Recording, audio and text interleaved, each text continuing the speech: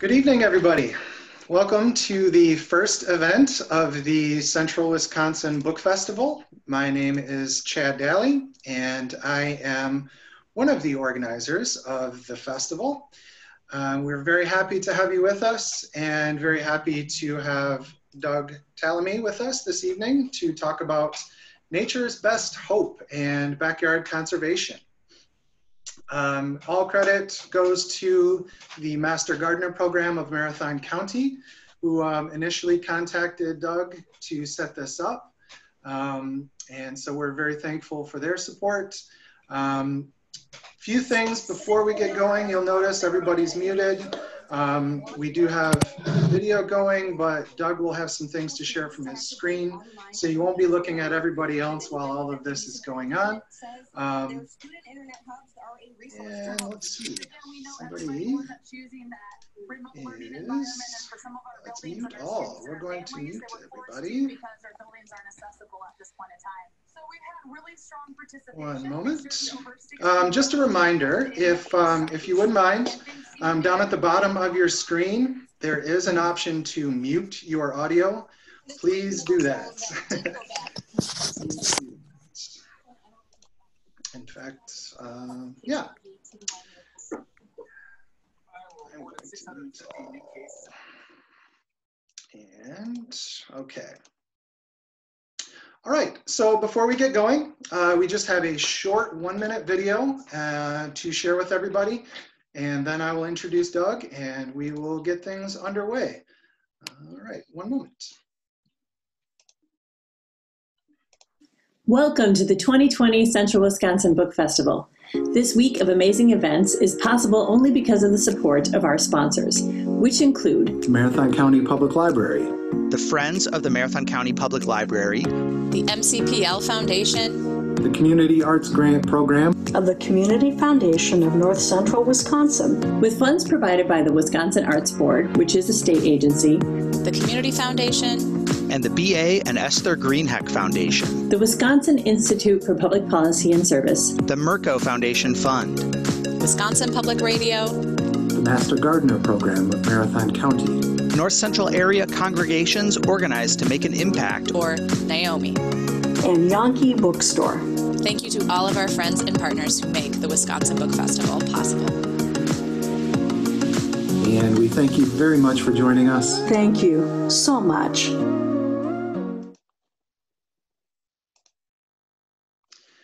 Okay, and with that, we will welcome Doug. Doug Tallamy is professor in the Department of Entomology and Wildlife Ecology at the University of Delaware, where he has authored 95 research publications and has taught insect-related courses for 40 years. His book, Bringing Nature Home, How Native Plants Sustain Wildlife in Our Gardens, was published by Timber Press in 2007. The Living Landscape, co-authored with Rick Dark, was published in 2014. And Doug's new book that he'll be discussing this evening, Nature's Best Hope, was published by Timber Press in February of this year. Among his awards are the Garden Club of America Margaret Douglas Medal for Conservation and the Tom Dowd Jr. Award of Excellence, the 2018 AHS-BY Morrison Communication Award, and the 2019 Cynthia Westcott Scientific Writing Award. And with that, welcome to you, Doug. We'll hand it over to you. Thank you very much for being here this evening. We really appreciate you joining us. Well, thanks very much. It's a pleasure to be here. I want to talk tonight about my idea of what nature's best hope is. But before I do that, I want to talk about what happened last fall. Not sure if it happened out where you folks are, but the East Coast anyway, from Massachusetts all the way down to Georgia, and at least as far west as the Mississippi, was a mast year for the red oak group. What that means is all the red oaks got together and decided they would make their acorns in the same year, and they did, and this is what it looked like in a lot of places. Well, if you are easily entertained, like I am, maybe you took one of those acorns and just stared at it. And if you stared long enough, you might have seen this little guy start to chew his way out of the acorn. It was obviously an insect larva chewing, and squeezing through the little hole, kind of looked like the Pillsbury Doughboy, finally plopped down on the ground. This is a very dangerous time for this insect larva because it tastes good. It is full of protein, full of fat, and it's got to protect itself very quickly. So more squirming and wiggling, and down underneath the ground it goes. Only takes about 30 seconds for that larva to disappear. Once it's underground, it stretches and forms a little chamber, stretches in all different directions, and converts itself into a pupa. And then it stays there for 2 years. After 2 years, it comes out as an acorn weevil. Now, a lot of people think weevils have big noses because it certainly looks like they do, but that's actually an extension of the head capsule, and their mouth parts are way down here at the end of that extension. And they use those to chew a hole down into the center of the acorn. And the female turns around, lays an egg, and the larva crawls down. And that's how they get into the center of the acorn, where they develop in safety. Now, you might wonder why the acorn weevil spends 2 years underground. And the answer is it takes red oak acorns 18 months to complete development. So if they came out the very next year, they would not have enough acorns to complete their development. I'm having a little trouble advancing here, but we've got it. Okay, that leaves, of course, when the weevil leaves the acorn, it leaves a hole.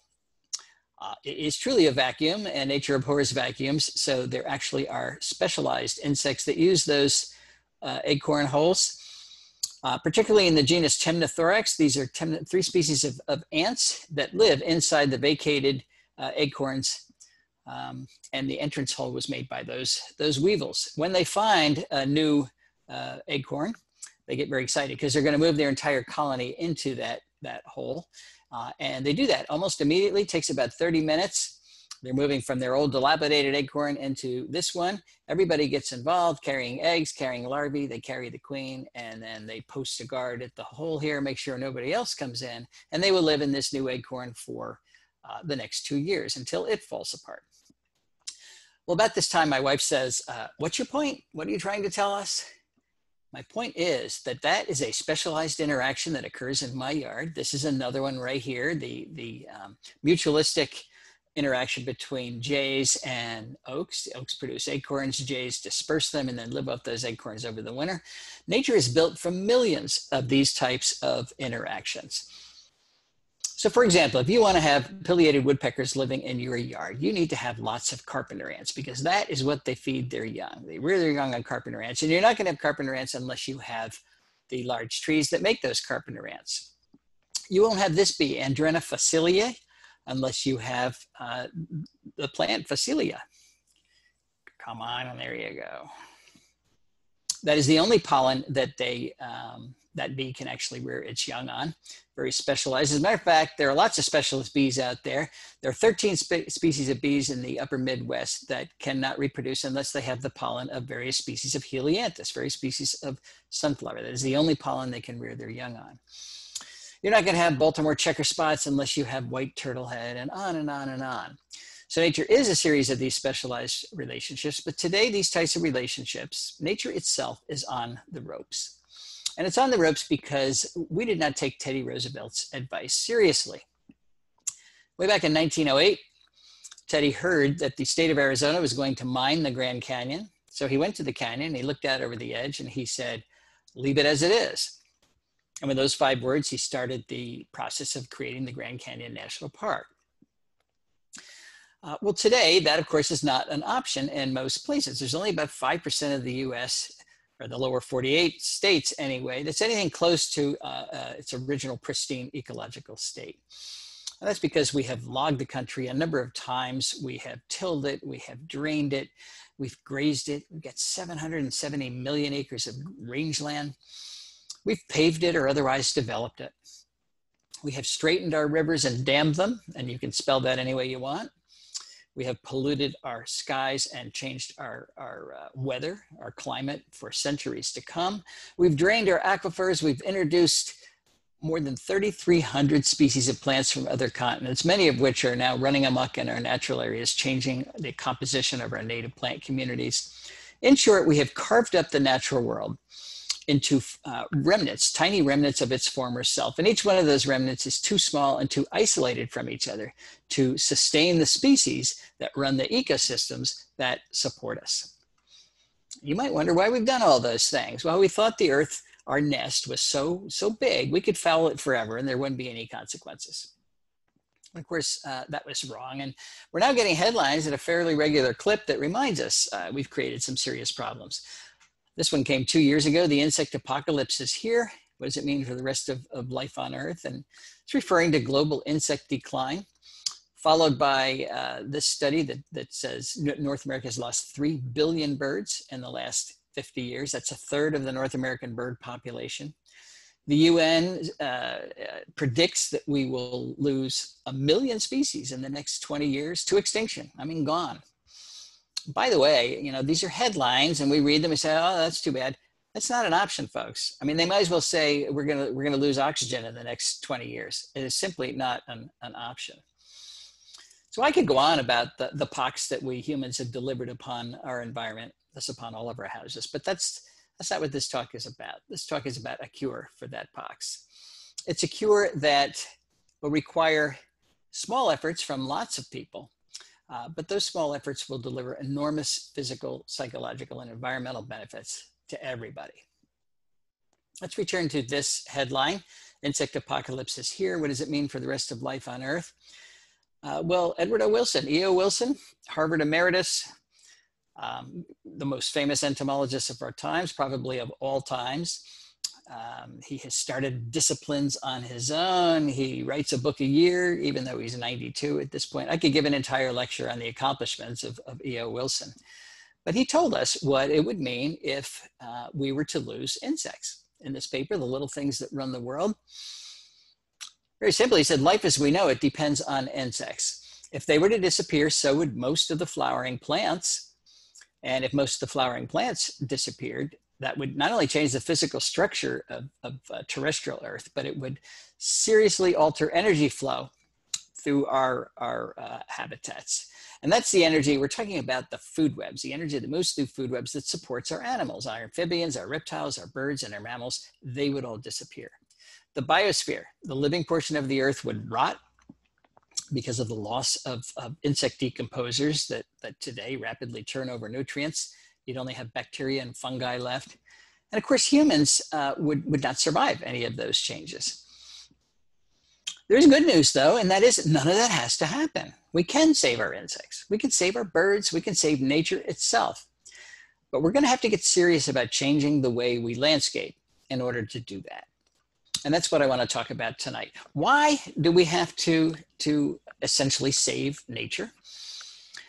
Well, because we are products of nature. We're totally dependent on healthy ecosystems that produce what we call ecosystem services. Here are just a few services produced by plants. How about the production of oxygen? I think we all still need that. Plants clean our water and slow its journey to the sea where it becomes too salty to use. They capture carbon, an enormously important ecosystem service these days. Pull carbon out of the atmosphere, lock it up in their tissues, and even more important, they pump it into the ground through their root system. Our soils are brown or black because of the carbon that plants have deposited in them, where it's then out of harm's way. Plants build topsoil and hold it in place. They prevent floods, they dampen severe weather, and many other things. What do animals do for plants? Well, they provide those pest control services that keep our plants from being destroyed. They pollinate nearly 90% of our flowering plants. They disperse plant seeds, absolutely necessary, and many other things. Point is that designing landscapes that destroy the production of these types of ecosystem services is no longer an option. It never was a good option. But today, with 7.8 billion people on the planet, it's really not an option. We need as many ecosystem services as we can get, and we need them everywhere. There were visionaries through the ages who recognized that we humans did not have a healthy relationship with the land that supports us. And Aldo Leopold was one of the most vocal in the early 1900s. He wrote a number of books and said a lot of important things. And this was one of them. The oldest task in human history is to live in a piece of land without spoiling it. And in general, we humans have not been good at that. There are some indigenous peoples that learned how to do that fairly well. But particularly our Western culture, our extractive culture, take as much from the earth as fast as we can. And it doesn't matter what happens after that, suggests that we don't have a healthy relationship with what Aldo called the land. So he had a dream. His dream was to develop what he called a land ethic. And he wrote about this in Sand County Almanac. I mean, you people know this, I know, but his dream is that we would learn to use the land the way we needed to. We could farm it and lumber it and graze and mine and hunt on it. But we would learn to do that without destroying local ecosystems. And that's what he called developing a land ethic. What he never wrote about, and it's curious to me that he didn't, was developing a land ethic where we actually live. And I'm not sure why that was, but I suspect it's because the notion that humans and nature cannot coexist in the same place at the same time was so deeply embedded in the culture of his day. It's still embedded in our culture, that Aldo Leopold didn't even recognize it as an option. What I want to talk about tonight, though, is that living with nature not only is an option, I'm going to argue that it is now the only viable option that is left to us.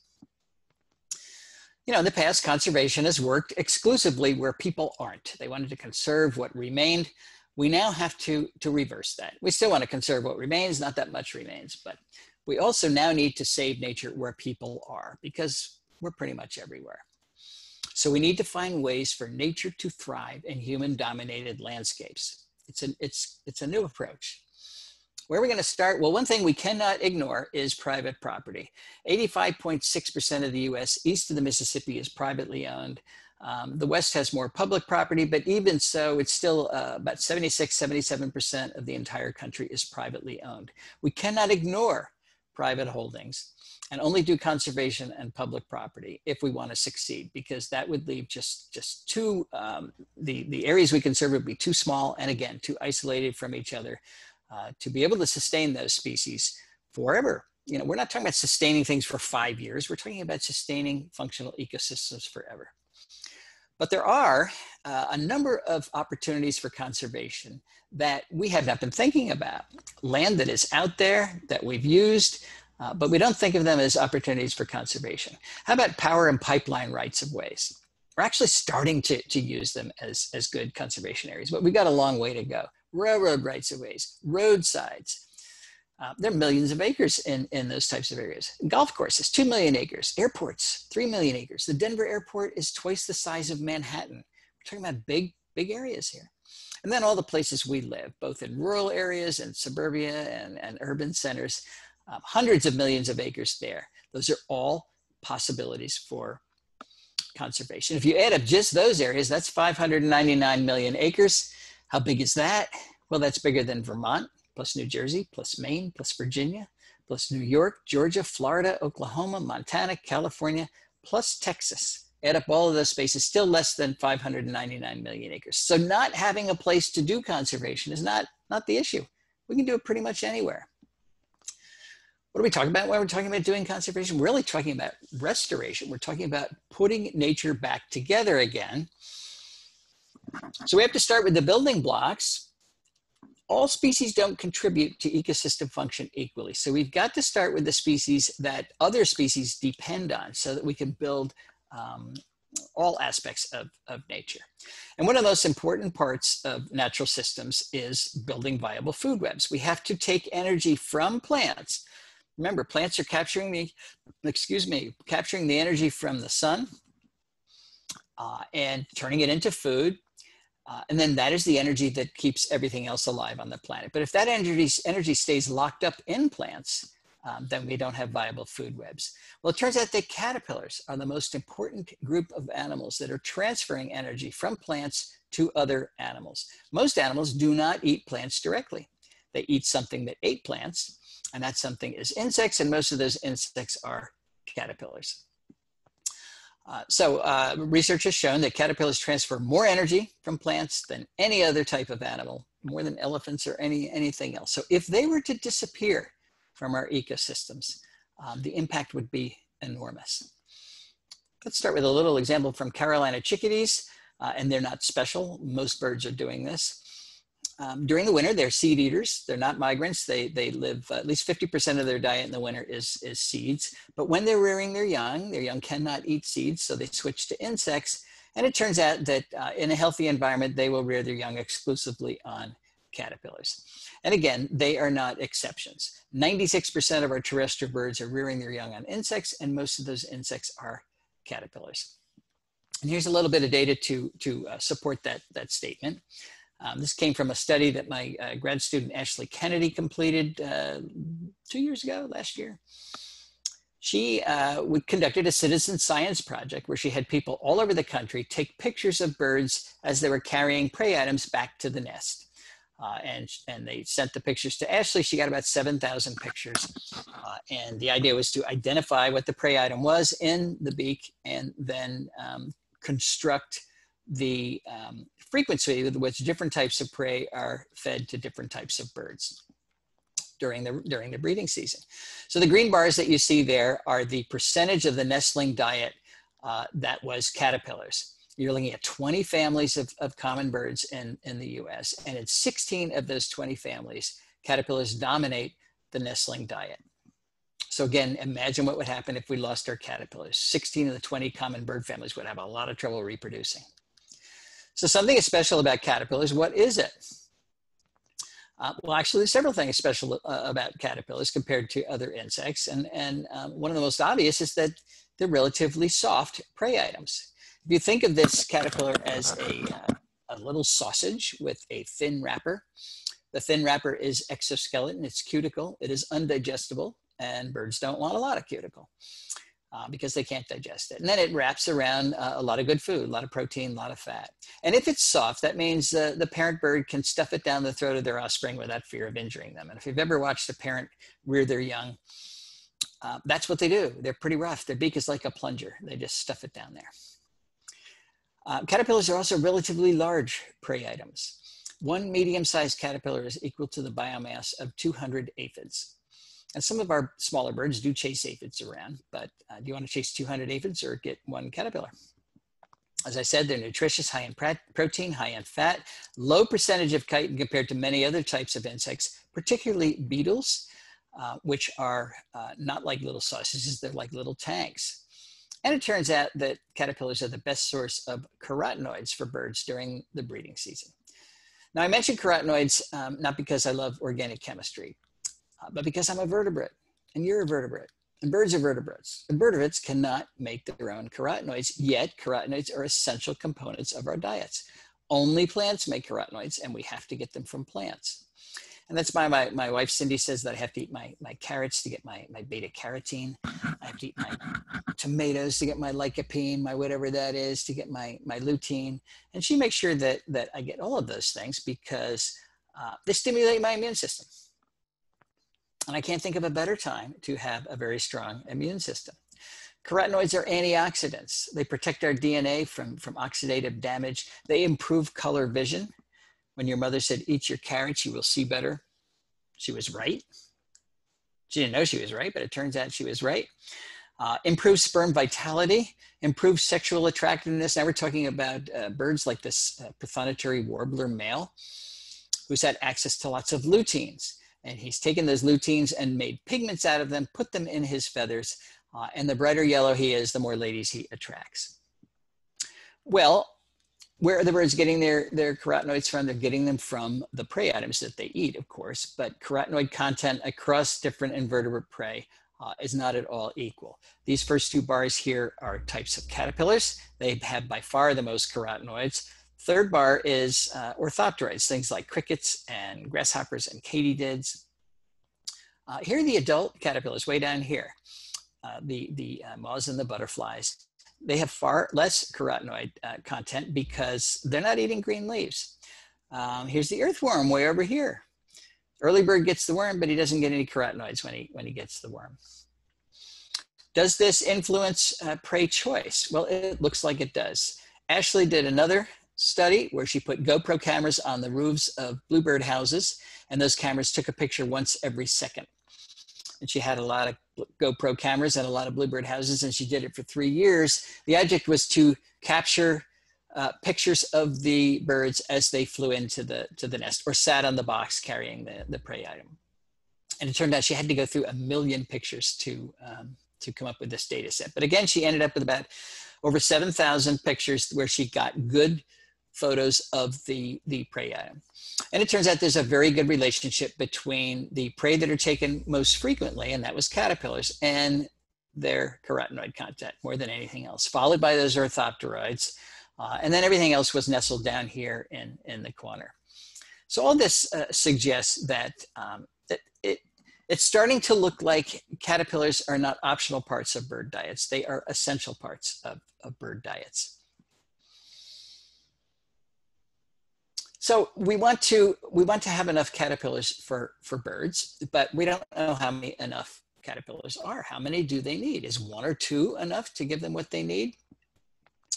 Well, let's ask that question again for the Carolina chickadee, because a very nice study was done a long time ago looking at the number of caterpillars that chickadees need to reproduce.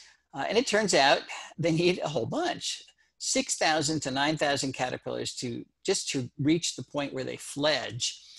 And that depends on the number of chickadees in the nest. And then the parents continue to feed them caterpillars another 24 days after they fledge, but they're flying all around and nobody can count them. And so if you want chickadees breeding in your yard, they're only going to forage about 50 meters from the nest. They're not going to fly 5 miles down the road to the nearest woodlot to get what they need. So you need thousands and thousands of caterpillars in your yard if you're going to support breeding from a bird like a chickadee. And chickadees, again, are not exceptions. There's data from lots of species where they need thousands of caterpillars to make it. Well, when we design landscapes that do not have the necessary amount of insects for birds to be able to breed, there's growing evidence that that is one of the major factors causing bird declines. We took a look at the data that Rosenberg et al. Used to come up with the decline of birds, 3 billion birds lost in the last 50 years. And it turns out that the birds that are declining, they're not declining equally across species.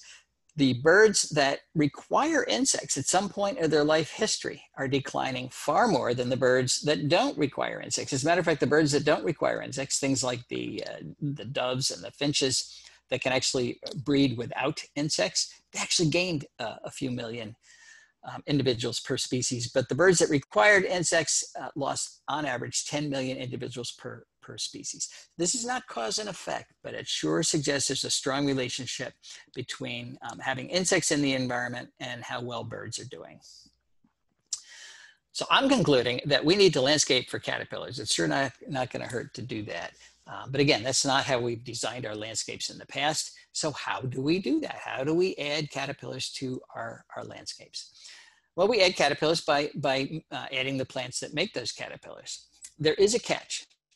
And that catch is all plants don't make caterpillars. So we have to add the ones that do. It turns out that most caterpillars are very fussy about the types of plants they're going to eat. They're what we call host plant specialists, and nothing illustrates it better than the monarch butterfly. That's a caterpillar you see here. You're not going to rear monarchs on soybeans or corn or crepe myrtles or boxwoods or any of the other Asian plants or agricultural plants that we have loaded our landscapes with. There's only one thing that monarchs are going to grow on, and that is milkweeds. Absolutely essential. And again, they're not exceptions. Most, 90% of the insects that eat plants are host plant specialists. Why? Because plants don't want to be eaten. They want to capture the energy from the sun and use it for their own growth and reproduction. So they have loaded their leaves with nasty tasting chemicals, secondary metabolic compounds that make those leaves either bitter or downright toxic. And it's a really effective defense that keeps most of the insects of the world from eating most of the plants of the world. And that's why it's green out there.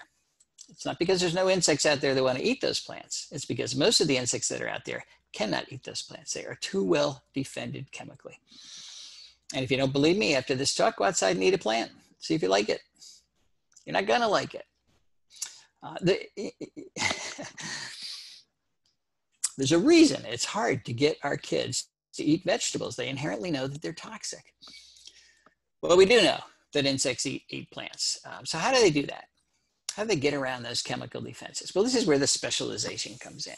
Again, most, and it turns out it's about 90% of the insects that eat plants have developed very specialized relationships with particular plant lineages for which they have developed the adaptations that allow them to circumvent their chemical defenses. They develop enzymes that can store and excrete and detoxify those compounds. They develop behavioral adaptations and life history adaptations that allow them to minimize their exposure to those compounds. But it takes a long period of exposure to those plant lineages for all these adaptations to fall into place. It does not happen overnight. All I'm saying is that plant choice matters. When we're trying to reestablish landscapes in our human-dominated spaces, we have to choose the plants that will allow us to do that. And I'm going to give you 3 examples of how this works. I'm going to start with our own house here. I am sitting right now up in this window. We have 10 acres in Oxford, Pennsylvania, and this is what it looked like when we moved in. It had been in agriculture for 300 years before we moved in. The last bit of agriculture was simply mowing it for hay. Most of the property had been out of mowing for a couple of years before we moved in, and of course, what did move in after that was the invasive species from Asia. That's my wife, Cindy, and she's getting ready to get rid of multiflora rose and oriental bittersweet and Japanese honeysuckle and bush honeysuckle and miscanthus and Callery pear and privet, and they're all there. Porcelain berry from 10 acres. You know, you look at that and say, oh, that's impossible. You can't do that. Little old skinny Cindy did it, and it really is possible. You just start at the corner and push those guys back. What was I doing? I was putting plants back, and I started with the plants that I knew supported caterpillars that I wanted to take pictures of. It became a little game, big game actually. And this is one, and I brought in the early days. I wanted to take a picture of the Canadian owlet. Well, I've never seen a Canadian owlet, or its adult that looks just like a leaf. But I knew they only ate meadow rue, and we didn't have any meadow rue, and I still don't know of any meadow rue around us here. So I got some meadow rue seeds, planted them. They germinated, they did fine, they grew quickly, but I thought it would take years to attract a Canadian owlet, if ever. Maybe they had to come down from Canada. So I didn't go out and check my meadow rue, but after about a month and a half, 2 months, I did go out and look at it, and it was practically defoliated with Canadian owlets. Somehow they had found it right away. And now I have a thriving population of both meadow rue and Canadian owlet. So that was a big success. Another success here, the goldenrod stowaway. I wanted that beautiful moth so I could take its picture. Well, it's a misnomer. It has nothing to do with goldenrod. It is a specialist on this plant, ditch daisy, Biden's aristosa. We didn't have any Biden's aristosa, but we do now. There's a population in a power line cut about 15 miles away. I got some seeds, brought them here. It took about a year for the goldenrod stowaway to find it, but now we have a good population of both. I wanted hackberry empress because it's a butterfly that ought to be on our property. It should be here. But of course, they require hackberries. They require celtis. We didn't have any. I planted some. I planted 7. I went out and looked at one of our celtis trees this June. On one branch, there were 9 hackberry emperor caterpillars. Another big success. Although that took, 3 or 4 years for them to find it. I did not plant goldenrod, came in on its own, and along with it came the things that eat goldenrod, things like the brown-hooded owlet, the Arsidra flower moth, the goldenrod leaf miner, the distinct Sparagnothus, the goldenrod gall moth. This is one I'm waiting for, the goldenrod flower moth, or its beautiful, beautiful larvae. This is anticipation. This is like waiting for the ketchup to come out of the bottle. We've been here 20 years now. We still don't have the goldenrod flower moth. They just don't move around a lot. But one of these days it's going to come, and that will be a great day. No more anticipation. Virginia creeper, planted it for the same reason. I wanted to attract Pandora sphinx because I wanted to take that picture, and I wanted to take that picture. It's a beautiful moth, but lots of other things came too. The lettered sphinx came, the hog sphinx, the abbot sphinx, all dependent on Virginia creeper. Wanted zebra swallowtail. I think it's our prettiest swallowtails, but they're specialists on pawpaws. So we planted pawpaws. Now the nearest population of zebra swallowtails that we know about is 26 miles away. I didn't know if they'd ever find it, but they did. but it took 9 years. We had to wait, be patient. In the meantime, we got the pawpaw sphinx. I didn't know there was a pawpaw sphinx, and we got lots of pawpaws. Wanted the double-tooth prominence, so we planted American elm. I wanted the evening primrose moth, so we planted evening primrose and got to watch them hide by day in the flowers of the evening primrose. It's a lot of fun. And we planted lots of oaks. So these are just a few representations of the things that we put in our property. But oaks are certainly the most powerful. This is the Bedford oak. People argue about whether it's 300 years old or 400 years old. It's enormous. And a lot of people think you need enormous old oaks like this before they start to contribute to your yard, or before you can enjoy them. I hear people say all the time, I'm not going to plant an oak. I won't live long enough to enjoy it. Not so, not unless you die tomorrow, because you can enjoy them right away. I started most of my oak trees as acorns, a few as bare root whips about 2 feet tall. They all were tiny. And right away, they brought creatures like the solitary oak leaf miner, Juvenil's dusky wing, the yellow-shouldered moth, the orange-headed epicalema, the red-washed caterpillar, the yellow-vested moth, the orange-tufted oneida, the spiny oak caterpillar, the two-spotted oak punky, the variable oak leaf caterpillar, the red-humped oakworm, the orange-humped oakworm, the pink-striped oakworm, the delightful dagger moth, the pleasant dagger moth, the lesser oak dagger moth, the greater oak dagger moth, the streaked dagger moth, the afflicted dagger moth, the crown bucolatrix, the white blotch heterocampa, the oblique heterocampa, the red line panapoda, the laugher, and literally hundreds more moth species have come to use our oaks, and they come right away. This is a pin oak that has just germinated, popped its head above the leaves, and here's a crocus geometer caterpillar eating the leaves of that little seedling. So yeah, you don't have to wait hundreds of years. They start contributing almost immediately. This is a picture from the same perspective that I took that first picture. And yes, we have a little lawn there. We're very traditional, but we have put a lot of plants back. And so many moths started to come to use those plants that I made it a goal to take a picture of every species of moth I found on this property. And I've been doing it for 4 years now. I am now up to 1,012 species of moths. That is 1,012 species of bird food. Now, that's just moths. Haven't gotten to butterflies yet. And because we have so much bird food, we have recorded 55 species of birds breeding on our 10 acres. Earlier this week, I saw this headline: World Wildlife Fund said 2/3 of wildlife have vanished since 1970. Not at our house. Not at our house. As a matter of fact, I bet we have increased wildlife by at least 2/3. So it works. It works. That's the message here. But I know what you're thinking. If you don't have 10 acres, it's not going to work. Will it work in a suburban yard that's much smaller? That's a good question. Let's go to Margie and Dan Terpstra's house in Kirkwood, Missouri. They have 0.6 acres, so less than 1 acre. They live in the middle of a development, and they are surrounded by typical suburban yards with giant lawns and not much else. Well, the big invasive plant in Kirkwood, Missouri is bush honeysuckle, and the first thing they did was get rid of that, and then they planted a lot of native plants, and then they put in a water feature they call a bubbler, and then they started to count their birds, and they're up to 149 species of birds that have come to their yard to use the things that they provided, including 35 warbler species. And just to put that in perspective, we've recorded only 8 warbler species at our house, and we've got 10 acres. So obviously it works at 0.6 acres. But can it work in a tiny urban yard? Let's go to Pam Carlson's house in Chicago. Pam lives she's in Chicago, right next to the one of the runways of O'Hare Airport, right next to Kennedy Expressway. There is zero connectivity between Pam's 1/10 of an acre, which is 3 times smaller than the average lot size in North America. No connectivity between that little dot of land and any other preserved area. So she truly is an island. But she put in 60 species of native plants, a water feature, and started counting her birds again. 116 species of birds have used her yard, including a woodcock. So if you haven't seen a woodcock lately, go to Pam's house and you'll be able to see one.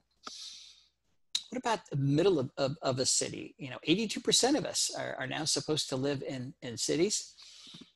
Well, in 2014, I was looking at this plant, Asclepias tuberosa. Its common name is butterfly weed, but that reminds me we have a serious marketing issue with our native plants. We call them weeds and then wonder why people don't plant them. So let's not call this butterfly weed. Let's call it Monarch's Delight. I was looking at Monarch's Delight, and the first thing I saw was this bee, a megachilid bee, leafcutter bee. I had not seen this species in quite a while, so that was a good day. I know it's a leafcutter bee because it collects its pollen on its tummy, not on its legs. Well, leafcutter bees have very strict requirements. They need soft leaves nearby because they cut little edges out of those leaves, roll them up into tubes, and stuff those tubes full of pollen, and that is what they lay their eggs on. That is how they rear their young. Well, there were redbuds right there next to Monarch's Delight. So the leafcutter bees had what they needed. They had nectar, they had pollen, and they had soft leaves. Because there were redbuds, queen bumblebees had what they need at this site. Queens, of course, have to do all the work in the beginning of the year. There are no workers yet. So what they need is a lot of early season forage to make that work easy, and then they can start their colonies. And that's exactly what redbuds provide. And then I saw a monarch. As a matter of fact, I saw two monarchs nectaring on Monarch's Delight. Now, this was 2014. I was excited about this because I had gone all of 2013 without seeing a single monarch. 2013 was the low point of the eastern monarch population. There was only about 3.6% left compared to 1976. So here's one. This was June, by the way, and monarchs don't usually get as far north as where we live in June. So I was encouraged. It was exciting. And they were there, of course, because they had Monarch's Delight. They also had other milkweed species available to them. They had nectar and they had host plant. Do you know where I was?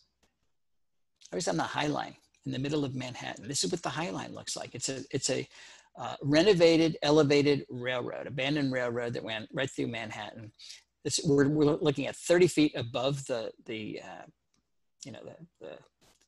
paved roads beneath with traffic. Millions of people go to the High Line to enjoy this little strip of nature. It's a top tourist destination. And that's what we're talking about there. That's the extent of the plantings. And not even all of them are native, but enough of them are so that just that little bit of thoughtful native plantings prove to me that we can bring life back even to the most isolated places. If we can bring it back to the middle of Manhattan, we can do it pretty much anywhere. But there's four keys to successful renovation that I want to talk about today. And the first one is we really have to think about shrinking the area that is in lawn. We have over 40 million acres of lawn in the US. And that's actually an old statistic. I don't know how big it is now, but I'm sure it's bigger than that. And that's an area bigger than New England, which is dedicated to this status symbol. Looks nice, but it's a deadscape. That is not a functioning ecosystem. Imagine what would happen if we cut that area in half. If we took out half the area of lawn, we would still maintain the area that we have. We'd be good stewards. Our neighborhood would still love us. But we're going to put plants in the other half. If we did that in half the area that's now in lawn, that's 20 million acres that we could use to actually create a new national park. If we did it at home, we could call it Homegrown National Park. And that would be bigger than the Adirondacks, plus Yellowstone, plus Yosemite, plus Grand Tetons, Canyonlands, Mount Rainier, North Cascades, plus Badlands National Park, Olympic National Park, Sequoia National Park, plus the Grand Canyon, Denali, which is huge, plus the Great Smoky Mountains. Add up all those parks, still less than 20 million acres. And there's some real benefits to building a park right at home. And we've realized a lot of these benefits during this pandemic. First of all, you get to develop a personal relationship with nature, which is essential if you're going to start to care about the natural world. You get to develop that relationship at your own pace, at your own time, when you have time, right where you live. You can avoid crowds. It's free. Nobody's going to charge you. It is also never closed. Doesn't matter what pandemic comes down the road. It is not closed. No travel hassles. And you get to experience the natural world alone. I don't know how you can develop that personal relationship if you're in a group. We're worried about our kids now who are suffering from what Richard Luke calls nature deficit disorder. So we put them on a bus 30 other kids and a teacher, and they go to some natural area and they walk around for an hour, and the teacher tells them not to touch anything, and then they get back on the bus and go home. And that's their experience with the natural world. I'm sure it's better than nothing, but it's actually an experience with 30 other kids and a teacher that tells them not to touch anything. They need to be able to develop a relationship by themselves, no parental supervision. In other words, they need to know how to hunt lizards. And I'm learning this from my own granddaughter, Zoe, who happens to live in Hawaii. And her patch of nature is about 10 by 10 feet here. And she's laying in it right now. This is how you hunt lizards. You get on the ground and you crawl very slowly. First, you have to disguise yourself with leaves and sticks so the lizards don't see you coming. And the lizards she's hunting, you can wear your best dress, by the way, that's okay. The lizards she's hunting are anoles, little anoles, and she does hunt them, she does catch them. This is a game that she has a very serious game, by the way, but she has created it by herself. And I guarantee she will remember hunting lizards until her dying day, even though it's a pretty minimal experience with nature. If you want a lot of other options, learning about exposing kids right in home settings, get Nancy Stranisti's Nature Play at Home. It's a book full of ideas of how to expose kids to the natural world. So we're going to shrink the lawn. The plants we're going to put back in that lawn, at least some of them, many of them I hope, are going to be what I call keystone plants.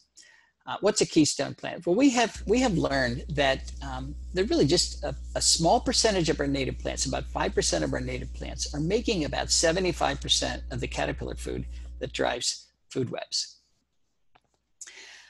In other words, there's a huge difference among our native plants in their productivity, their ability to support food webs. So the question is no longer simply, are natives better than non-natives? On average, they certainly are. But the question really is, do we want ecologically productive plants in our yards, or benign plants, or even worse, ecologically destructive plants? I think the answer is obvious. I get emails a couple times a year from somebody saying, don't I know that ginkgos, ginkgo biloba from Asia, actually grew in North America 7 million years ago. So this person says, that means they're native, that means they can plant them and everything will be great. But remember, this is not our metric anymore. It's not whether they're native anymore, it's whether they're productive. I don't care if ginkgos grew on the moon 7 million years ago, they support 0 species of caterpillars right now. That's what they look like all the time. So they're there, occupying space, but they're not supporting the life around them. Compared to oaks. Oaks are the most powerful genus you can put in your yard in 84% of the counties of North America. In the mid-Atlantic states, they support 557 species of caterpillars, 557 species of bird food. Nationwide, 900 species. There's no other genus of plant that comes close to doing that. Let's look at the power of keystone oaks in my yard. Now, remember, I have taken pictures of 1,012 moss species so far. Out of that 1,012 moss species, 888 have known host plants. And out of the 888 that we know what they eat, 262 use oaks. And we've got 59 genera of native woody plants on our property. And only one of those is the genus Quercus, the oaks. And we have hundreds of genera of herbaceous plants. So oaks represent less than 2% of our woody plant diversity and way less than 1% of our total plant diversity. But they're supporting close to 30%, 29% of our moth species diversity. Imagine what would happen to the diversity of not just moths, but the birds that eat them on our property if I didn't have keystone oaks. How do you know what the keystone species are in your county? Well, you go to Native Plant Finder in the National Wildlife Federation website, and you put in your zip code, and the ranked list of plants, both woody and herbaceous plants in your county, will pop up. And this is what a typical list looks like, not just in your area, but a lot of areas. Oaks almost always number 1. Notice I say native oaks, native cherries, native willows. You can go to the nursery and you can buy an English oak, you can buy a Chinese oak, and a lot of people do just to be different. You can buy, one of the Asian cherries, The willow people get is typically weeping willow from the Middle East. But every time we buy, even though these are related to our native plants, every time we buy something that's not native, even if it's a congener, we're reducing caterpillar use by 68%. So get the natives, get the natives. Here are the top producing herbaceous plants. Goldenrod's always way up there. Asters, sunflowers way up there. And these are also the top 3 in terms of supporting specialist bees. You know, we have 4,000 species of specialist bees. Of native bees. 4,000 species of native bees, 1 species of honeybee. So people worry about the honeybee, but please, let's worry about our 4,000 species of native bees. And at least half of them, it's turning out, are highly specialized. They're only going to reproduce on the pollen of particular plant genera. These guys, these top producers here, are supporting a lot, about 35, 40 species of specialist native bees in your area. So if you plant for the specialists, the generalist bees will come as well because they can use a lot of different plants. All right, we're going to shrink the lawn. We're going to use keystone plants. And those keystone plants are going to attract a lot of moths to our yard to lay eggs. And then the moths are going to get killed by our lights. Why do they get killed by our lights? First of all, we don't know why they go to lights. 100 years of studying it, we still don't know why they're attracted to light, but they are. They die of exhaustion. They fly around and around and around the light. You've seen that. Then they hit the light and die of a collision, or they get incinerated, or they die of dehydration, or a bat comes and picks them off, or it blinds them. Best case scenario is that it messes up their daily activities so that they can't forage and mate and reproduce. It's turning out that light pollution is one of the major causes of insect declines globally. And that is good news because it's the easiest one to turn around. All you have to do is turn your lights off. I know what you're going to say. I got to have my lights because the bad man will come if I don't have my light on at night. All right, put a motion sensor on your light so it only turns on when the bad man does come. And the first thing you're going to notice is how often the bad man does not come. But if you don't want to do that, put a yellow bulb in replace that white bulb that's in your security light. Put a yellow bulb in there because yellow wavelengths are far less attractive to insects, particularly moths, than are white wavelengths. And yellow LED wavelengths are the least attractive. If we switched out to yellow LED lights overnight, we could save billions of insect lives. And we'd save a lot of energy as well. So there's really no good reason not to do that. The fourth thing we need to do is when we're designing our landscapes is to design them in ways that allows the caterpillars that are on our plants to actually complete their development. What do I mean by that? I live in Chester County, Pennsylvania, and oaks in Chester County, Pennsylvania support 511 species of caterpillars. A few of them, like the polyphemus moth, complete their development on the oaks. The caterpillars eat the leaves, they spin a cocoon and hang it from one of the branches, then they emerge as an adult and they do it all over again. Everything happens on the tree. Well, I wish everything did that, but they don't. 480 species of this 511, 94% drop from the tree and pupate in the soil. They wiggle themselves down in the soil when it's not compacted and spin and then pupate, or they spin a cocoon in the leaf litter that's under the tree. And you see where I'm going with this. We don't have any leaf litter under the tree, and we mow and compact our soil to the point where no caterpillar could get underneath there, no matter how hard he tries. And this becomes an ecological trap. The adults come in, lay their eggs appear, the caterpillars develop, fall down, and die. And the next generation, there's far fewer of them. And then pretty soon you don't have any. And that's kind of where we are right now. And of course, the cement landscape is even less viable for moths. I'm not trying to discourage the use of trees in cities. I'm trying to discourage the profligate use of cement as a default landscape. That's laziness. Nobody wants to take care of it. And it wrecks our watersheds too. This is what most people do. They have a big lawn, they put a tree in the middle of it.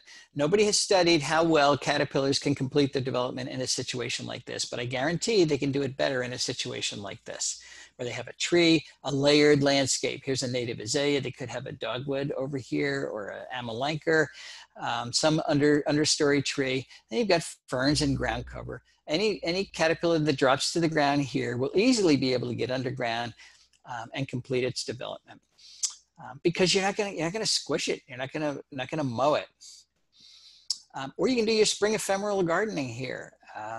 Again, safe site. Nobody's gonna squish or mow the caterpillar there. Put a ground cover in, like your wild ginger, your May apples, or your foam flower. Lots of options. Your ferns, all safe sites. We've learned recently that there's room for compromise in our plant choice, and to me that's real good news. And this is coming from the results of another student of mine, Desiree Naranjo. These people have all left the lab at this point, but she studied chickadee population dynamics in the suburbs of Washington, D.C. So in typical suburban yards that were dominated by native plants. There were no yards that had 100% native plants, or dominated by introduced ornamental plants, typically from Asia. And there were yards with 100% non-native plants. And she looked at how well chickadees did in those two different types of landscapes. When she looked at chickadees in the yards that were dominated by non-native plants, she right away found that there were 75% fewer caterpillars in those landscapes. So the amount of chickadee bird food to rear their young was reduced by 75%. Those landscapes were 60% less likely to have breeding chickadees at all. Now, Desiree had nest boxes up in all the landscapes. So it turns out the chickadees came, they looked around and said, there's not enough food here. We're not even gonna try. If they did try, they laid 1.5 fewer eggs in the nest. Those clutches were 29% less likely to survive to fledging. If they did survive to fledging, they produced 1.2 fewer fledglings, and it took them 1.5 days longer to get there. And you might say, well, those aren't very big differences, but if you put all that together into a population growth model, this is what you get. As a function of the percentage of non-native plant biomass in your landscape, from no non-native plants to 100%. This dotted line is replacement rate. This is the rate at which the population has to make babies in order to replace the adults that die every year. If you make babies at the same rate that the adults die, you have a sustainable population. It's not growing, but it's not shrinking either. If you make more babies than adults die, you have a growing population. If you make fewer, in other words, more adults are dying, you've got a shrinking population. And right here is where those lines overlap. When you have about 30% non-native plant biomass or 70% native plant biomass. So when you have 70% native plant biomass, you can actually have, there's some yards where we actually had growing populations, but it was sustainable. But if you had more than 30% non-native plant biomass, you had an unsustainable situation. Well, this is exciting to me for two reasons. First of all, this is the first time that this has been measured anywhere for any bird. So if anybody's doubting that your plant choice actually impacts other things, this data set ought to convince you. But it also suggests that this area is an area for compromise. And that's good news to me. You can have your ginkgo, you can have your crepe myrtle, you can have your boxwood, as long as it's less than 30% of the plant biomass in your yard. And as long as it's not an invasive species. You can't have your Bradford pear, you can't have your burning bush, or the other things that escape like crazy. But it is good news to me, because if my message was you can have no non-native plants at all, nobody would be listening. We all love our beautiful non-native plants. Can we use native plantings in formal designs? Of course we can. Somebody sent me this email early in the spring, and I just wasn't paying attention to who it was. So if it was one of you, I apologize. I've lost track of your name. But it's the land manager of this landscape, and what he's doing is sneaking in native plants. And his goal is to make them all native without anybody knowing it. And so he's got Joe Pye here. I'm not going to call it Joe Pye weed. It's Joe Pye, and he's going to sneak other things and then send me a picture when he's done. Just to show that, you know, native plants can be used in formal designs. Formality is not a function of the plants and the design. It's a function of the design itself. Our native plants are used in formal designs in Europe all the time. And I guess that's okay, because they're non-native plants over there. can we get a pollinator garden into a typical suburban yard like this without it offending anybody? Of course we can. Just put a little fence around it. There's formality right there. We got a lot of species in here. You'll recognize a lot of good prairie plants that is addressing the needs of a number of species of pollinators. And if everybody did this, we could have much higher populations of native bees in our suburban landscapes. How about this? It's a much bigger plot. There's no fence around it, but it's formalized. Think of the life that is here compared to the life that is not here. This is one of Drew Latham's designs, by the way. Heather Holm, you all know Heather Holm, works with bees, writes books on bees. This is what her place looked like when she moved in, one aspect, and this is what it looked like after she fixed it up. She removed the hardscape, removed the lawn, put in native plantings, and now her bees have a lot more forage. So yes, we can do it. Can municipalities help us live with nature? Very powerful mechanism here. You all know Minnesota has a cost sharing program, encourage homeowners to replace some or all of lawn with appropriate prairie plantings, help you pay for it. What a great idea. There are small islands off the coast of Florida that are paying residents to allow burrowing owls to burrow in their front lawns. Burrowing owl is a listed species, of course. So this is exactly the way the Endangered Species Act should have been written. It should have been written with carrots rather than sticks. If you have an endangered species on your property, we're going to pay you to take care of it, rather than we're going to make sure you can't do anything with your property, and then the person goes out and makes sure they kill it. Missouri had a bounty on calorie pear, on Bradford pear. If you brought in a Bradford pear body, they gave you a free tree replacement. Another great program. And then, of course, there's all the lawn replacement programs in the dry West, California and Arizona, up to $2 per square foot rebate if you get rid of lawn and put in xeric plantings. So I think we've made 3 missteps in the early years of conservation, early years being last century. The first is that we've assumed that nature is important, but it's not essential. It's, we like it, but push come to shove, it's always the thing that goes in favor of something else. I went to the Cincinnati Zoo before the virus broke out, and there was this wall-sized poster, which to me summarizes our culture's response to wildlife. We like it, we want to save it, we want future generations to be able to enjoy it. But that suggests nature's there just for entertainment. And if we lose it, we'll lose part of what's entertaining to us, but that's all. Nature's far more than entertainment. We need to save nature so that we have future generations. It's that simple. Second assumption is that we've assumed that humans and nature cannot coexist together. That's what coexist means, I guess. But if we restrict conservation efforts to just the untouched areas where we don't have any humans, we've condemned them to failure because, again, they'd be too small, too isolated from each other. David Quammen has a superb analogy between a Persian rug and an ecosystem. This is a functional Persian rug. This is not 71 Persian rugs. This is 71 rug fragments, none of which function as a Persian rug. And in between each one of those fragments is no man's land. The UN designates biosphere reserves as places of ecological significance, and I hate that terminology because it suggests there are places on planet Earth with no ecological significance. There are certainly places where we've destroyed the ecological significance, but every single square inch of the Earth has ecological significance. And today, with our crazy, giant human populations on this planet, we need function out of every single square inch. So what we need to do is glue our rug fragments back together again. We've got to, instead of these fragmented ecosystems, we've got to stitch them together by putting those powerhouse plants back into no man's land.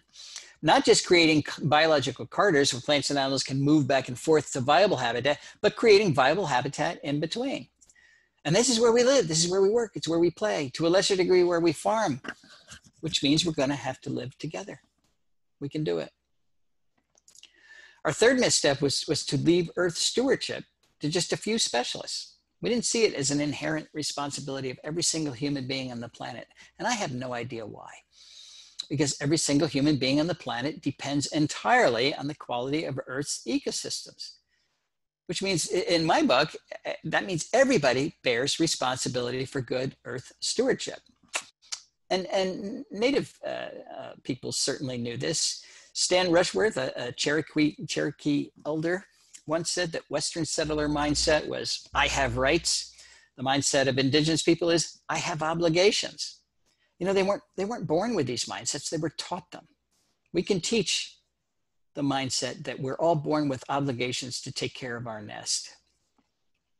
But we've got to start now. It doesn't mean that you have to save biodiversity for a living, but you can save it where you live. And I like this approach because it empowers each one of us. Right now, most of us feel totally powerless in addressing any one of the huge environmental issues that we have. But you, as a single person, can walk out tomorrow, plant an acorn, plant an oak tree, plant a black cherry, any one of the powerhouse plants, or put in a pollinator garden, shrink your lawn. Do that as a single individual. Then we can measure the conservation benefits that you have just given us. That's positive reinforcement. You'll do it again. All of us become important players in the future of conservation, essential players in the future of conservation. It also shrinks the problem down to something that's manageable for each one of us. Don't think about the entire Earth's problems. That is not manageable. Think about your little piece of the Earth. If you own a piece of the Earth, or if you don't own it, you can volunteer in your nearest park or preserve. You can do those things. You can help shrink that lawn. You can put in those keystone plants, put in the pollinator garden. What's the last thing you need to do? I don't know. Those three things would be good. Remember, 85% of the country's privately owned. If you do it, if everybody who owns property does that, we're 85% done. So as property owners or as volunteers, each one of us has the power. We certainly have the responsibility to fix dead landscapes like this. Whether or not we decide to do so is going to determine nature's fate. Now, I've already convinced my grandchildren that you are nature's best hope. Whether or not I've convinced you, we'll see. Thanks a lot for listening. Thank you very much, Doug. That was really, really interesting. Take a glass of water. You've earned it. Yeah, a glass of water. Let's see. So if you would like to maybe stop your screen sharing. There we go. There we go. So we did have some questions come in via the chat, and we'll get to some of those. You already covered one of mine, which is, you talked about plants that you have on your property in Pennsylvania, whether that's appropriate here in Wisconsin, or anywhere. But it sounds like native versus non-native isn't quite as important, as you said, as compared to productive versus unproductive. So yeah, interesting there. So just a reminder, if you do have a question for Doug, if you hover your cursor down toward the bottom of your screen, you'll see a button that says chat. You can open that up and type your question out, and we'll hopefully be able to share with Doug. So let's see. So one of our questions, Doug, we here in Wisconsin are, of course, and you are as well, coming into the fall season. Are there things that people can do in their yards now this fall to perhaps get them ready for next year, or even something that could be beneficial and sort of do its thing over winter?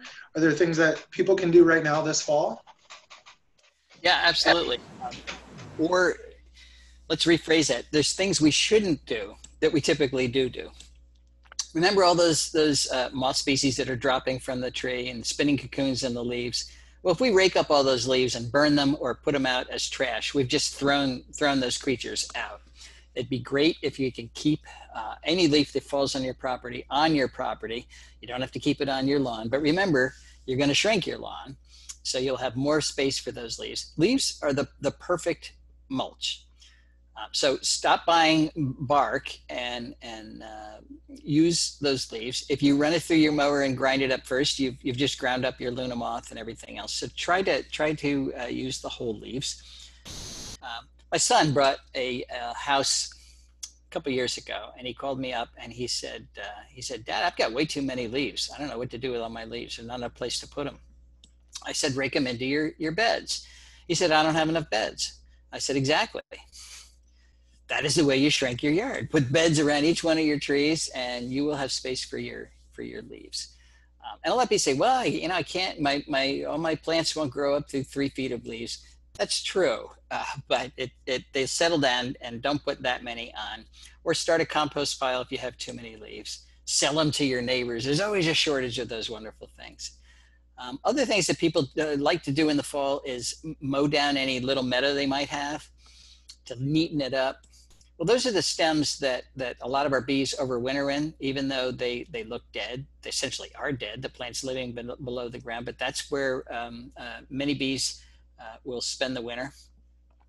So you've just eliminated that. You've also eliminated the seeds that many of our overwintering birds, our sparrows, our juncos and things, live off of all winter long. Not every bird goes to a bird feeder, by the way. You'll notice you don't have sparrows at your bird feeder. So they're depending on the seeds in those plants. So the time to neaten up that meadow is early spring, not the fall. Those are a couple things that you should consider.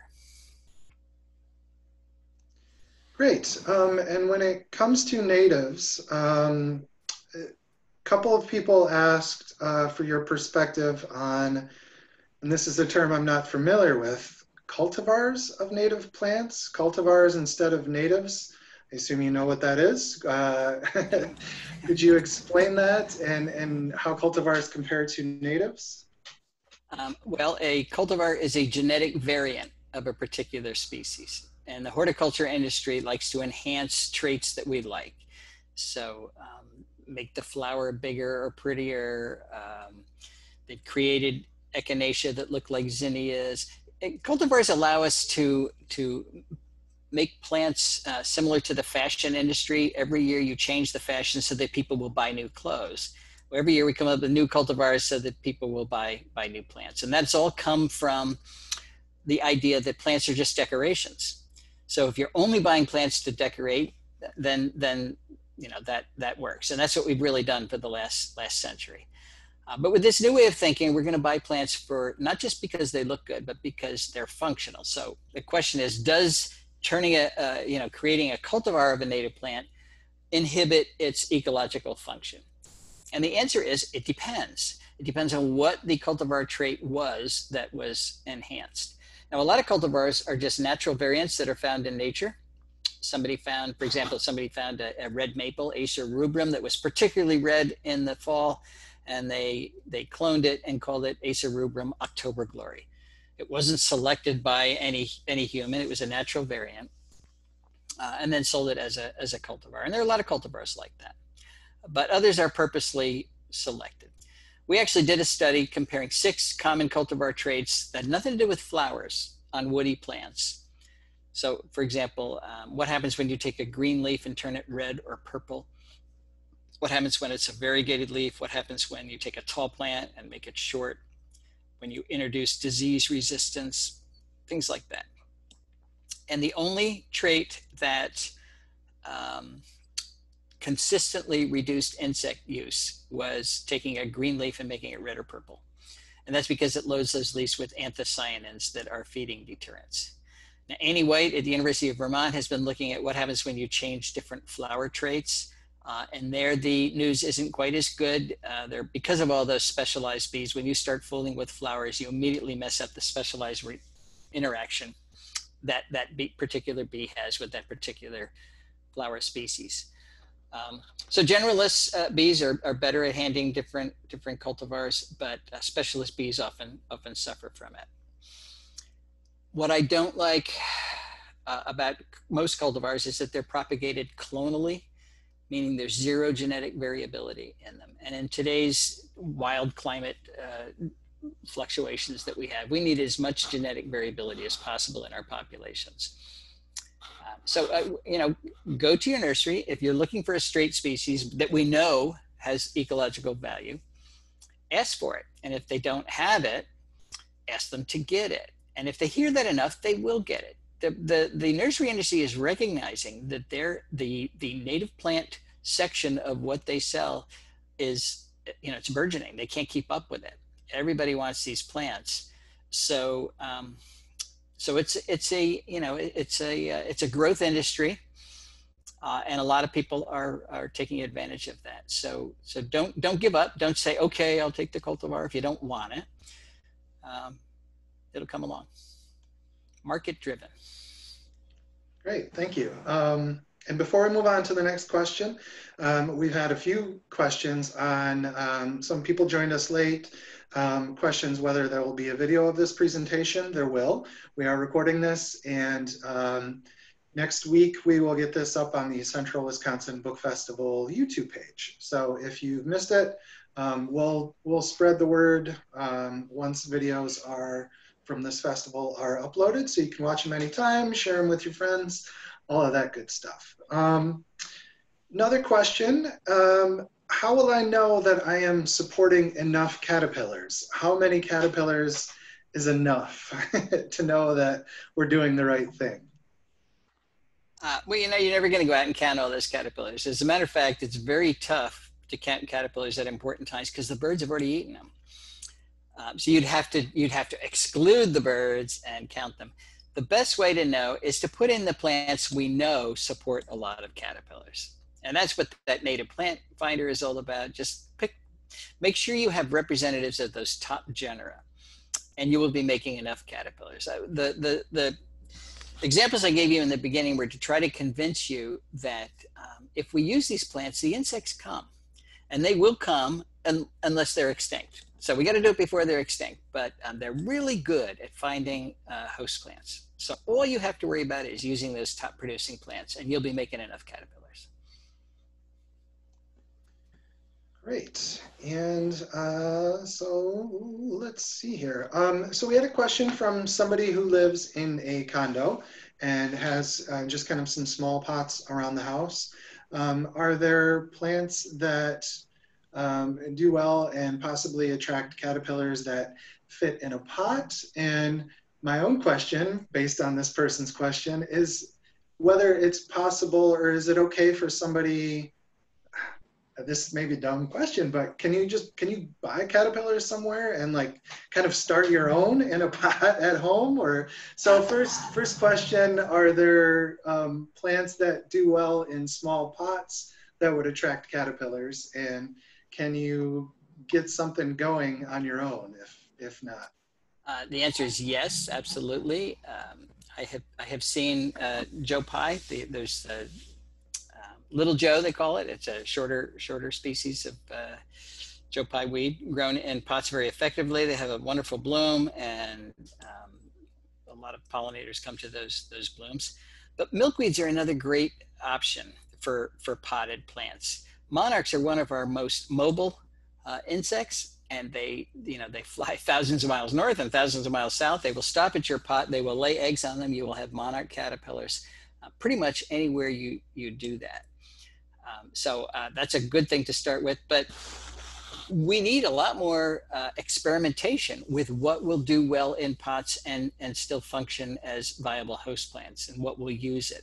Very few people have done that, so that'd be a great project for some of your kids. Can you buy caterpillars? Actually, you can from biological supply houses. They're mostly used for school programs. I do not suggest buying caterpillars like Painted Lady and rearing them and then letting them go.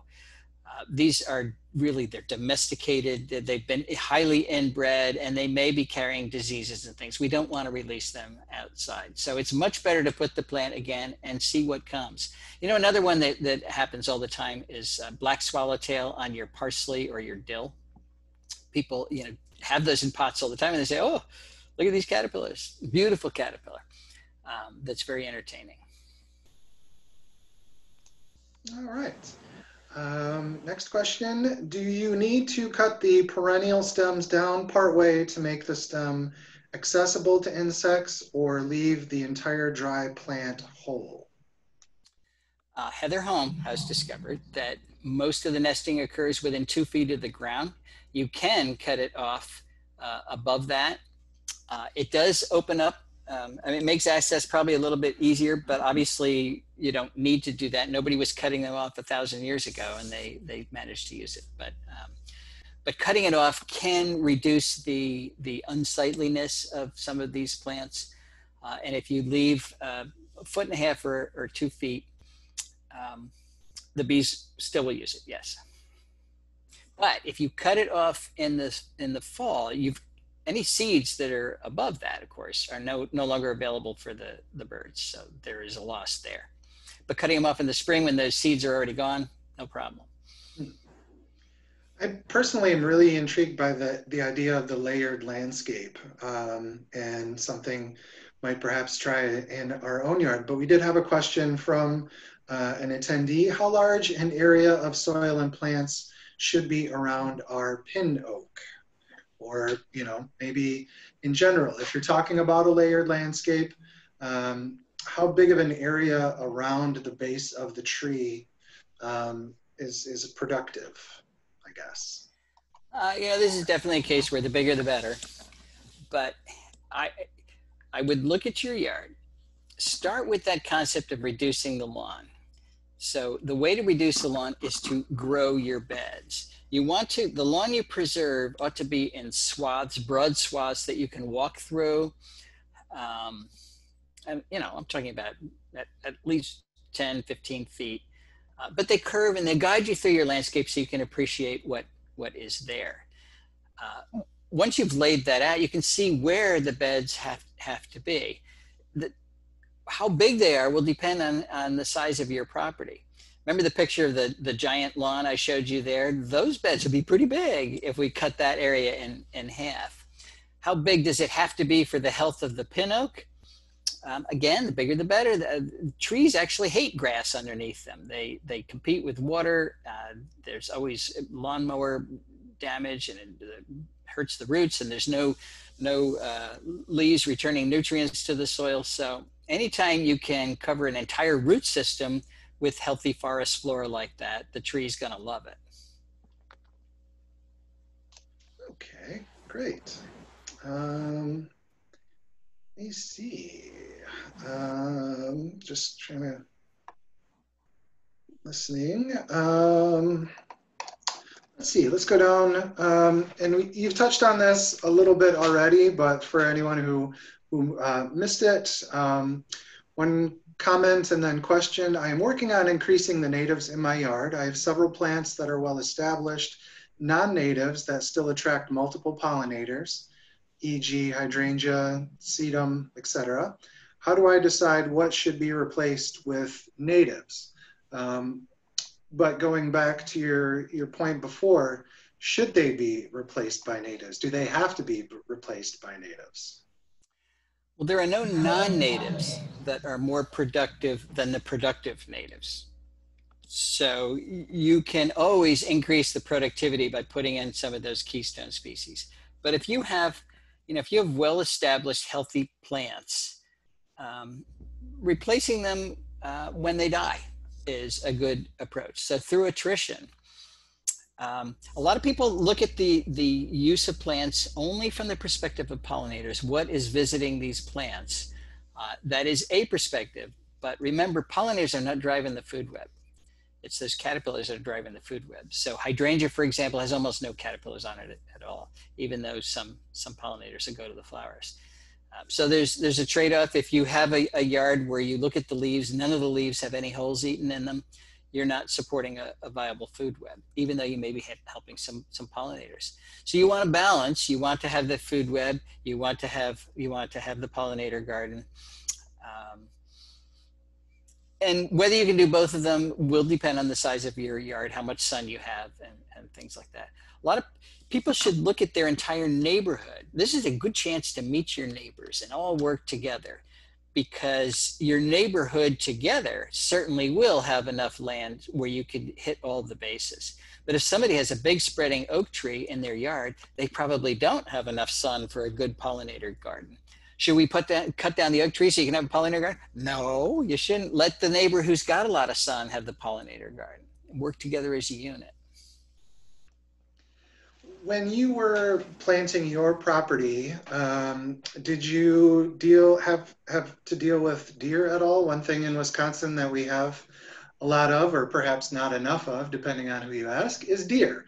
And deer, one question that we had this evening, how to deal with the deer, which most of the time like to eat our natives.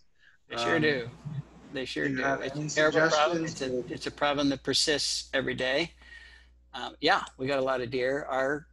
Our county at one point we had 14 times the carrying capacity of deer. So there should be about 10 deer per square mile. We had 140 per square mile. And whoever it was is absolutely right. If you don't protect the native plants, they nail them. Deer are one of the major reasons that we have serious invasive plants in our natural areas, because the deer eat all the natives that pop up, and they hate the invasives, so that gives the invasives a serious competitive edge. So what do we do about deer? Well, we know what to do about deer, but most people don't want to do that. So if you're just worried about your yard, what I did, we got 10 acres. I wasn't about to fence the 10 acres. That's a huge expense and a huge undertaking.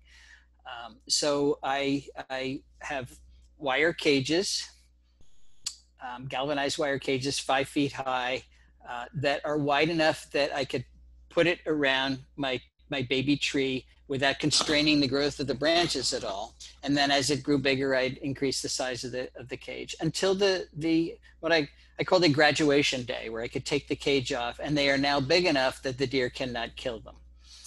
There is a stage, though, when the trunk is about this thick, that they're vulnerable to buck rubbing. So even though they're too tall for the deer to eat the leader and all the leaves, the buck can get the velvet off of its antlers in the fall. Right now, this is when they're doing it, and strip the bark, and that will kill the tree as well. So I would wrap it with old plastic fencing that I wasn't using, just one time around, and then the buck won't do that. It's too bad. It's extra work. It makes putting these things back harder than it would be. But we've gotten rid of all the deer predators, except for the car, and that's an inefficient one. And it's not the deer's fault. And we've also created perfect deer habitat. They like edge, and everything's in edge now. So we have a very unhealthy situation with more deer than the environment could sustain. And we're losing recruitment in our forests because of it. So you can put those plants back on your property by moving cages around. Yeah, the cages are ugly, I know, but so's a dead tree. So. All right, I think we got time for one or two more. Yeah. You've talked about the importance of oaks. Are all oaks equal, or is any species of oak better for more varieties of caterpillars? When you go on Native Plant Finder, you'll find that everything is at the genus level. So you'll see Quercus, but it doesn't tell you which oaks are better than other oaks, and that's because nobody's studied that. If you go in the literature and look at what a lot of these caterpillars eat, most of the time the host records say oaks. They don't tell us which oak it was on. So I actually have a student working on that right now. But we have 90 species of oaks in the country, and nobody has compared all those. Of course, we don't have 90 in any one place. I suspect, and this is just gestalt, my observation, that the white oak group has a little bit of an edge over the red oak group. So things like white oak and post oak and bur oak, swamp white oak, those things might support a little bit more than pin oak and red oak and turkey oak. But oaks defend themselves with tannins, and the insects that are adapted to eating tannins can eat a lot of plants that have tannins in them. So most of the oak eaters probably can eat both of those groups. And there's probably the end result of the study we're doing now is going to probably show that there's very little difference. One thing I will mention, a very popular oak in the trade right now is swamp white oak, but its leaves are quite thick and quite hairy compared to others. And my guess is that discourages a lot of insect use. So out of the oaks the one that's being pushed right now is probably the one that's going to be eaten the least. So. Gotcha. All right. Well, let's see. I think there's more questions than we'll have time to get to this evening, of course. But in talking about, you mentioned working with your neighbors. One question, and we'll make it our final one for the evening. What about neighbors that spray for mosquitoes and ticks? My pollinators have declined dramatically. Any compromises, like time of day for spraying? Do you have any recommendations for neighbors working together in that regard? The mosquito spraying issue is a huge one all over the country. When Zika virus moved into Florida, actually it never did. It was people carrying it. It never got established. All of a sudden and then we had West Nile before that. That spawned this giant mosquito Joe industry where they go around, they just fog everything. There's two things they will tell you. They say, well, this product we're spraying is a natural product, therefore it's okay. It is. It's pyrethroids. It's from plants. But what's your definition of okay? Cyanide is natural too, but it's not okay. And they'll say, well, it only kills mosquitoes. No, that's not at all true. It kills all the insects that it comes in contact with. So when you fog something and it floats, and on the wind, it floats, it's definitely going from your neighbor's yard to your yard. Do they have the right to kill the insects you're trying to raise? This is a social issue. The frustrating thing is fogging mosquitoes doesn't work. If it worked, they'd only have to do it once. It only kills about 10% of the adult mosquito population. You need to kill 90% of the adults to get control. So the best way to control mosquitoes is in the larval stage.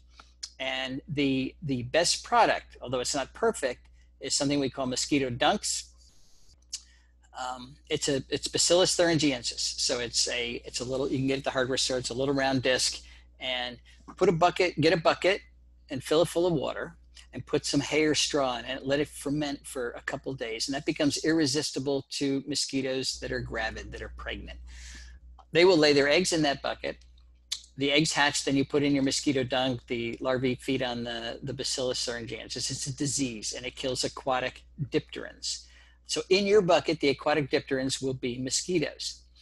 Now, if you just throw them randomly in aquatic natural areas, you're going to kill a lot of other aquatic diptera too, particularly chironomids, midges that don't bite, but they're important aspects of your system. So I suggest do it in your buckets. If everybody had a mosquito dunk bucket, you wouldn't be hitting dragonflies or anything else. You'd just be getting those mosquitoes. And it'd be a lot more effective and a lot cheaper than Mosquito Joe, and it wouldn't kill any of your caterpillars. So that's my suggestion. All right. Well, since Doug is an hour ahead of us, it's getting later in the evening. So I'm afraid we'll have to, I'm sorry, we've kept you long enough. Once again, there will be a recording of the event available soon through the Central Wisconsin Book Festival. You'll also find on the Book Festival website, which is mcpl.us/CWBF, there's a survey there. If you'd like to give us some feedback, let us know what you thought about this event this evening. And otherwise, we'll call it good. Doug, thank you so much. We've had some great comments on the chat. One person suggested we should put you on instead of the presidential debates. I want to hear the debates. So everyone can learn something. So thank you very much for joining us this evening and sharing so much great information with us. You are quite welcome. Thank you to all of you who have tuned in. This is the first event of the Book Festival. We'll have events tomorrow through Sunday. So check us out on Facebook. Again, the festival website, mcpl.us/CWBF. And we'll call it there. Thank you very much once again, Doug. Appreciate it. Thanks. Good night. Have a good evening, everybody.